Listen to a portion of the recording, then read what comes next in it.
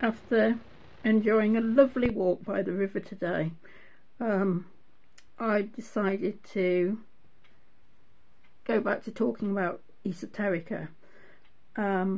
This will be remembered from the book I was talking about, whereby I was introduced to astrology at 6 years old, and I'm remembering it sort of from there, even though I've read it since. But obviously I know a fair bit about astrology myself.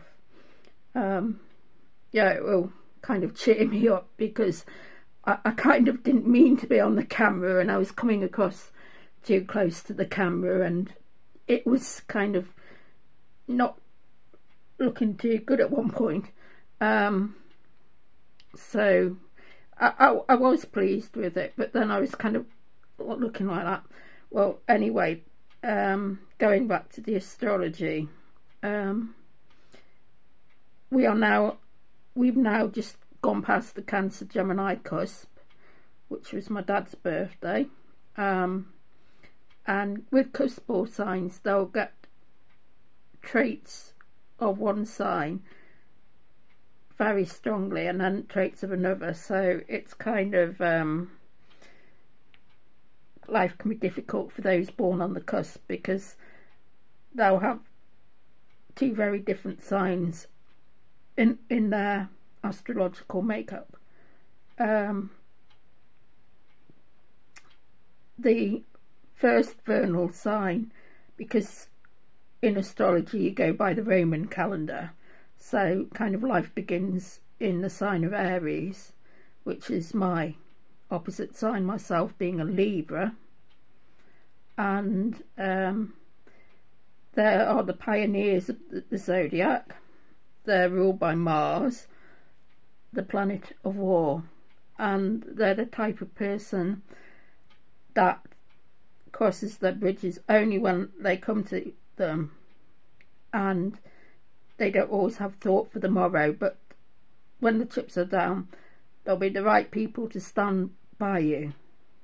Okay, and they're a fire sign, and they're a cardinal sign, which means they're true to their warrior-like mentality in that they take the initiative, and they are the first of the cardinal signs. And following that, we have Taurus, which is an earth sign, and being an earth sign, they're solid and reliable, and a tower of strength in an emergency. My auntie, Meg, and grandma were Taurus, born within 1 day of each other, and they are very slow to anger, patient. As I say, they have a caring, nurturing quality, like gardening. They're ruled by Venus, like Libra, even though they're more of a solid kind of sign than Libra. And they are a fixed sign, so they won't start things, but they'll stick to the guns. Gemini, which we're just processing out of, and the Gemini man is said to be married more to his job than to his wife, because they get bored very easily. They're adaptable, being an adaptable sign, and they're ruled by planet Mercury, the messenger of the gods, which means they can take a bit of knowledge a long way. They're talkative, sociable, communicative, and of course they're an air sign, and they are thought by their enemies to be too clever by half, because they live by their wits. They have a restless spirit with a thirst for knowledge. And that was my dad's sign just about, but he was right on the cusp of Cancer, which is we're now entering, and Cancer is a very different kind of sign because it's ruled by water rather than air. It's a tenacious sign, intuitive and fluid in thought and mind because it's ruled by the moon. And the moon is not one of the typical planets. It's a luminary like the sun. So there's only two astrological signs that are ruled by the moon and the sun. And it's the first of the water signs. So it being a crab, however soft inside, it's hard shelled.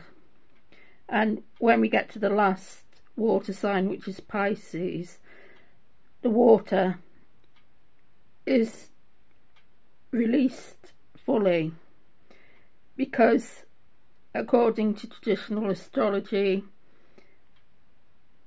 the further we get to the 12th month, or the 12th sign I should say, apart from when we hit Aries, which is the first sign.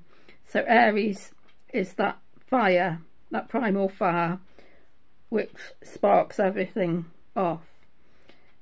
And then as we proceed through the zodiac, we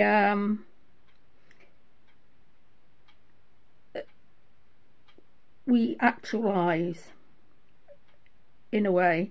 If you know what self-actualization means, that is the traditional way of looking at things. But very few people are pure zodiac signs because the first sign that we rule by is our sun sign. Then we have a moon sign. We've got an ascendant sign, which is where the sun was on the horizon at the time of our birth. And so it's kind of the rising sign of the east. And then we have a Mercury sign, which could be in an entirely different, well, an entirely different type of star sign, because the neighbouring signs are very different, and often Mercury and Venus, because of their place in the solar system, will move on from the sun sign. So for instance, I don't, but I could have a Mercury or Venus sign in Scorpio, or even Sagittarius possibly, which are different signs. They're not, the only air signs are Gemini, Libra and Aquarius. So they're called the triplicities because of that, because they come in groups of 3. And the cardinal signs, which means whether you take the initiative, whether you're a fixed sign or an adaptable sign, that they'll come in 4s, and they're called the quadruplicities.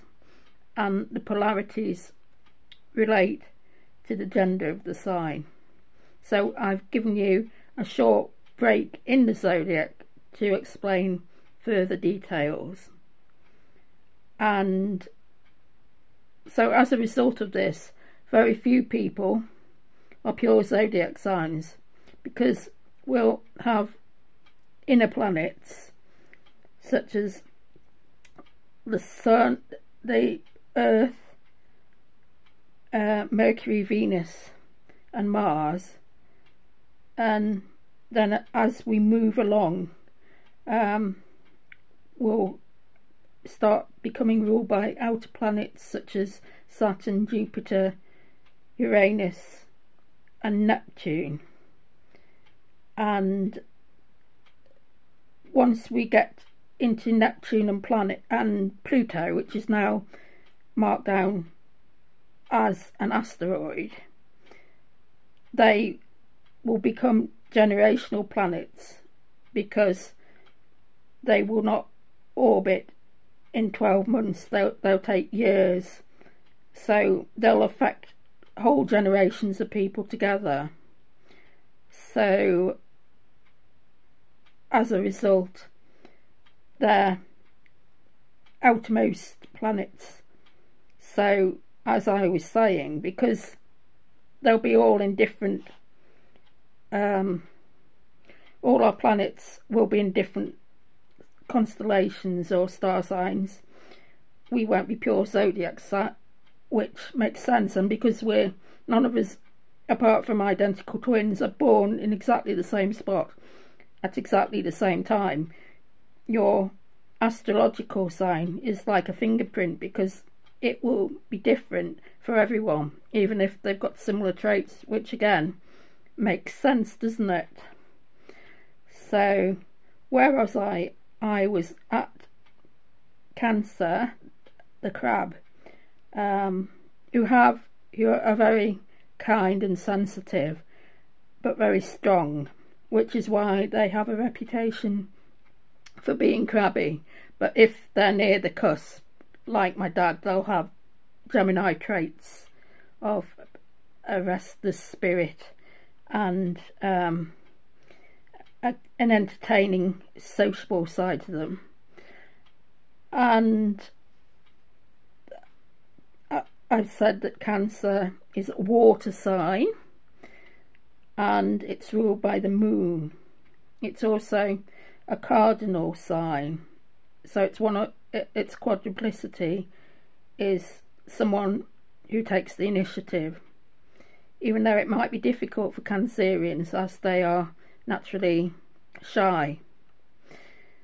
They're an intelligent sign. Next we will come to, wait for it, Leo, which is the king of the planets, ruled by the sun, and the lion is a powerful, very proud animal. They're a fire sign, and the second fire sign after Aries, but their fire is the fire that controls a steam engine. It's not the fire that destroys. It's not a primal fire. It's the take charge fire of a major general. So they can be bossy, but they're warm and they have a heart of gold, and they're ruled by the luminary, which is one of the luminaries, and the only two being Cancer and Leo. And it makes sense that Leo the lion is ruled by the sun, and that they're generally well-liked people. They make good managers, they're good to work for, they're generous, not mean-minded. And as I say, my auntie and my mum were Leos, and their father, my granddad, was a Leo, and it's a controlled fire. It's not a rush-in kind of primal fire like Aries, who will move mountains to get to the other side in a way, which is very courageous. But they tend to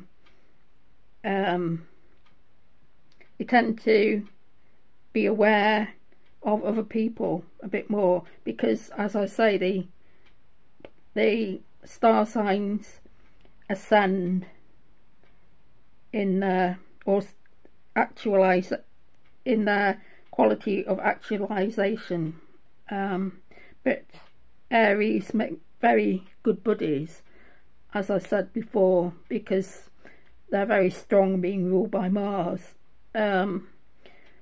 So we're moving on up to Virgo, which is an earth sign, and the earth signs tend to be pragmatists, and they rely on the facts, so they're probably the least likely people to believe in astrology.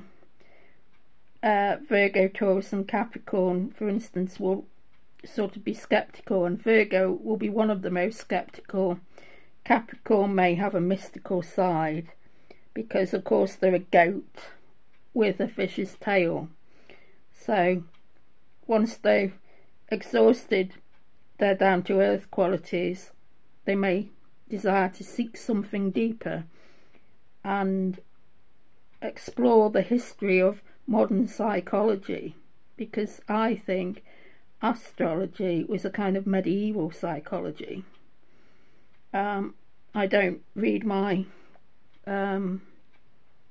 don't really read with any gravity what it says in the paper or the columns. I just like to study traditional astrology, and I'm into personality profiling, but not vague stuff like your sun sign means that if you're all born under the same sun sign, you've all got similar traits, because we're made up of 8 different planets, and then outer planets and asteroids as well figure into it. So it's if you follow it, it makes no two people are the same in character, which makes sense whether you believe it or not. The Virgo sign is critical, discriminating, down to earth. They like solid facts, but they have a different quality to them, being ruled by Mercury, the messenger of the gods. They like their information, and they're into current affairs, but they're not a bossy kind of person. They've got a sense of humility, and they have a high regard for other people. They want to be of real service to other people. Moving on from Virgo, we come to Libra, and I first got into astrology because I was really flattered by my own star sign, reading about it when I was about 6 years old, as I say. It really made me feel special. I kind of thought I was special as a very young kid until other people sort of knocked me or tried to trample me down. And the Libran woman has the full Venusian qualities, because Libra is ruled by Venus, but even the men are quiet and easygoing unless they're near the cusp. Of course, they've got planets in other signs. That is how they're supposed to be. And with Aries, it's the men who are more aggressive, and the ladies, if they're typical females, are female heterosexuals. They're into trends and fashions, and they're quite good with money, managing, but they're not as aggressive. Mars is also exalted in Capricorn, so the men tend to be hard and tough, and this is invariably softened in the women. Libra, going back to my own star sign, it's a pair of scales. It's also the only inanimate object ruling a star sign, and it actually looks like the actual constellation, and so that means that we're completely in air. People that are born in the middle of Libra, like myself, make good judges and barristers and stick to the facts and but they are fair-minded because they're ruled by Venus, which softens them. So Venus being so strong in Libra, and because they have a very imaginative, communicative side to them, makes them lady overall lovers and diplomatic, nice to know, all this, you know, take me at face value. And that the vices are shallow, unlike the more martial signs. But they have a tendency, because they like to balance everything, of not making their mind up. And some people, that they say they're a bit overindulgent, a bit they don't work off their energy like Aries. So even though they're nice people that like to please others, and their flip side is the Aries side, because the sign 6 months from your star sign will be your shadow side. So they repress their argumentative side, and then it will come out, because they probably got trampled on, to be honest. But they're very socially aware, diplomatic, ruled by Venus, and a bit airy-fairy, but perhaps lacking in a certain initiative, despite being the first person to hold out their hands to acknowledge someone, making them cardinal in that way. Virgo are an adaptable sign, so they'll fit in with they don't make good leaders, but they're very good at managing people, and they adapt to other people. And Leo is a fixed sign, because once Leo makes up its mind, it won't budge. So it helps me that I've got my ascendant in Leo, which is the face I show to the world, or the camera, or whatever, so I can be strong. And Cancer is another cardinal sign. As I have mentioned, Gemini naturally is an adaptable sign, because they're being very versatile, jack of all trades. That explains part of the Gemini character description.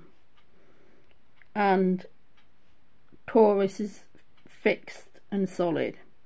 So we've gone through more than 6 zodiac signs now. Next we've got Scorpio, which is a deep sign.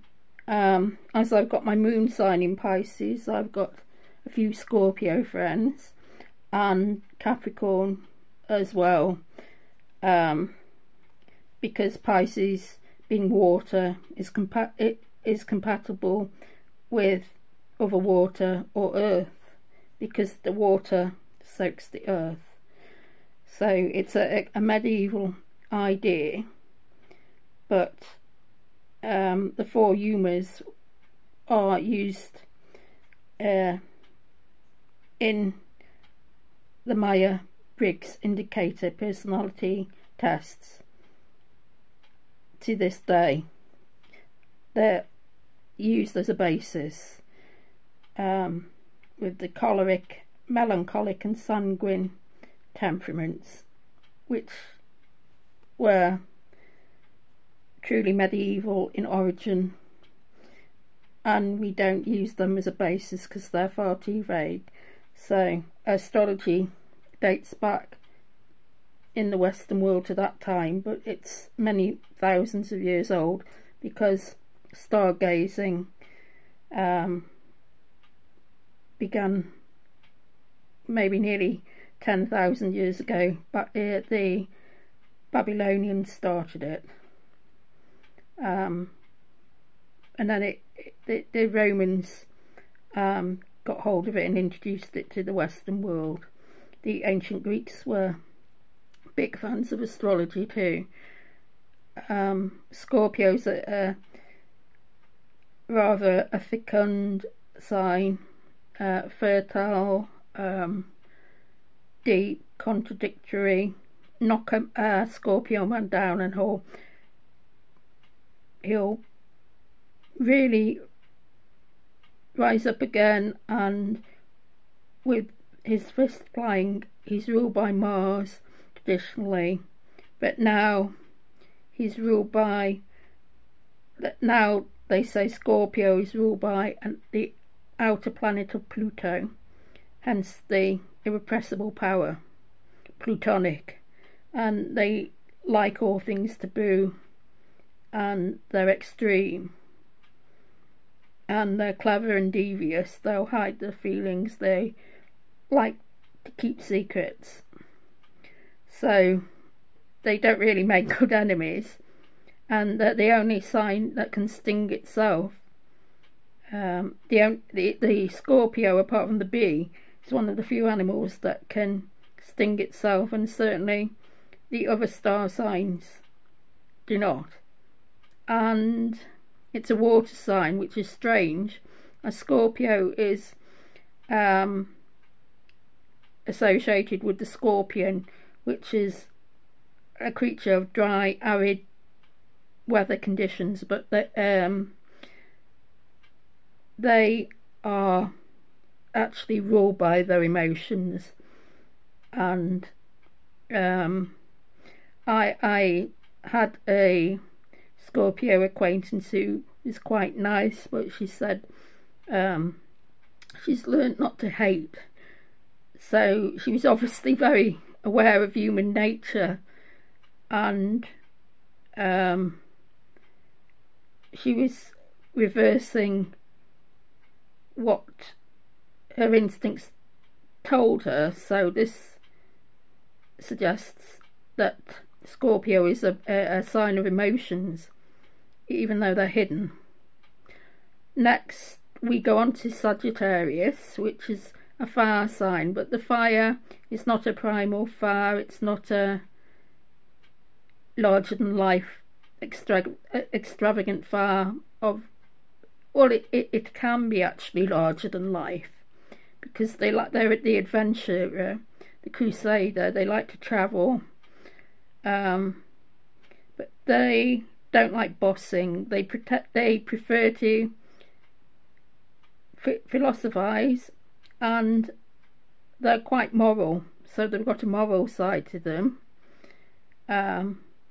which leaves them, their vices, open to hypocrisy a bit, but they're warm-hearted, very generous, too generous sometimes, and they're ruled by Jupiter, by Jove, the father of the gods and the bringer of jollity, and they're broad and expansive in their knowledge. They're very specific, so they're the opposite sign to Gemini, as they're 6 months on from June, and they so the planet, as I explained before, 6 months on from the last planet, they're the opposite sign. So the opposite sign is the hidden sign of the star sign you have, and the ascendant, which is the planet on the horizon at the time of your birth, is the star sign, I should say, is the mask that you show to the world, and how you appear publicly. And the moon sign relates to your emotions and how you were as a child. For instance, I was quieter and shy and sensitive as a child because my moon sign is in Pisces, but as I acquired more knowledge and confidence, I became more sure of myself. Hence, knowing more and being able to be resourceful with my knowledge, and having an aptitude for words and criticism, which is why the law naturally attracted me. something which would not have done as when I was a child, as I was more into animals and my family. So Sagittarius the Archer is the crusader of the zodiac, and he's a worthy battler for a good cause. He's ruled by Jupiter and the fire sign, or she even. And once we move on, Sagittarius, because they're ruled by Jupiter, they like to talk big, and they can deceive themselves, and they're the eternal optimists, really. The glass is half full, which is a good vision for life. And the more optimistic, Billy Connolly is a Sagittarius, and just being born at the end of November, towards the end of November, and he says that being optimistic and having a positive mindset will help you in your life quest, keep you young, help you survive the odds. And my mum, being a Leo, she's full intensity, very fiery but warm, and but she was born at the 13th, which means in astrology or esoteric astrology that she'll break through the odds. She's a survivor. Capricorn are again ruled by Earth. Sagittarius, going back to them, are an adaptable sign, if I missed that bit out, because anything for an adventure. Scorpio, being Scorpio and very strong-willed or fixed. Libra again likes to take the initiative, so they're cardinal. Capricorn are cardinal because they take the